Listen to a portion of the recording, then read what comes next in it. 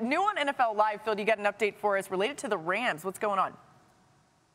Yeah, this is significant news, Laura, and it's courtesy of our own Diana Rossini, who reported just before we got onto the air that Rams head coach Sean McVay has decided to return to the team for the 2023 season. Of course, McVay has contemplated walking away from coaching with opportunities that could include a career in television, something he has been open about in the past, but there was some uncertainty about his future until now, as Sean McVay will return to try to turn things back around for the Rams, who after winning the Super Bowl last season went 5-12 this year. Those 12 losses are the most losses by any defending champion in NFL history. So Sean McVay will be a part of the Rams' efforts to get things back on track.